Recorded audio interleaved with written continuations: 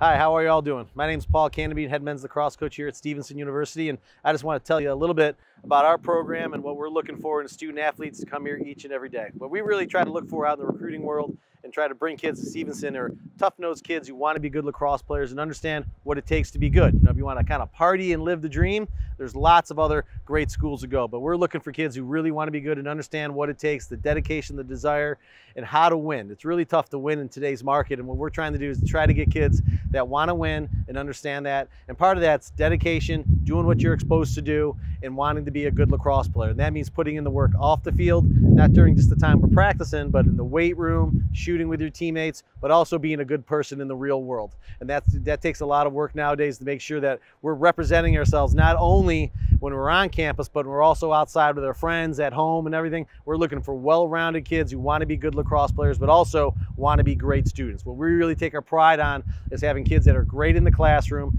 Coach Paul does a great job, our assistant coach for me for the last 16 years, with our kids, monitoring your progress, going over your syllabi, logging onto your blackboard, and making sure you're doing the work you're exposed to do. And we had a tremendous semester last semester. We had a 3-1 overall. We had 40 guys that made the MAC All-Conference honor roll, and we also had 8 guys that got 4 rows. And so that's one of the best parts that we can, to be a great student in the classroom so you can be a great player on the lacrosse field and be an even better player, even a better person in the real world, so we can be the best program possible.